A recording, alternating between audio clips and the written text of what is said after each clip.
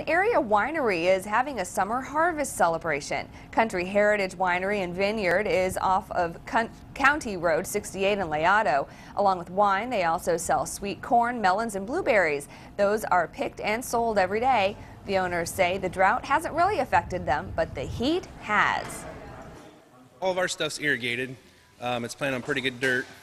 We've been irrigating it a lot. The heat's making it ripen a little faster than what we want.